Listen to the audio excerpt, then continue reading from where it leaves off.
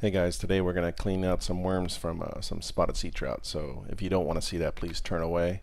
Um, these are 4 trout caught yesterday. Filleted them up just like normal. So turn away now if you don't want to see the rest of this here. Alright. Out here, there's a couple worms.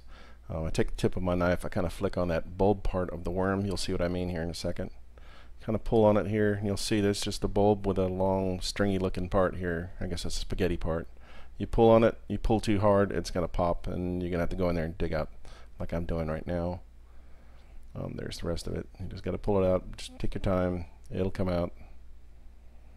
Yep. And get rid of that. There's another one. Find that bulb part. Kind of flick it with your knife just a bit. You take it. Just kind of be firm, but gentle with that guy there. Here it comes. Yeah, it's gross, right? But yeah, get rid of that. I think there's another piece here somewhere. Yeah, right there. Alright, you got that little piece. Yeah, just get it out of there. You can hold it up to the light. You can kind of see if there's anything left. It just looks like spaghetti. It's a lot wider piece.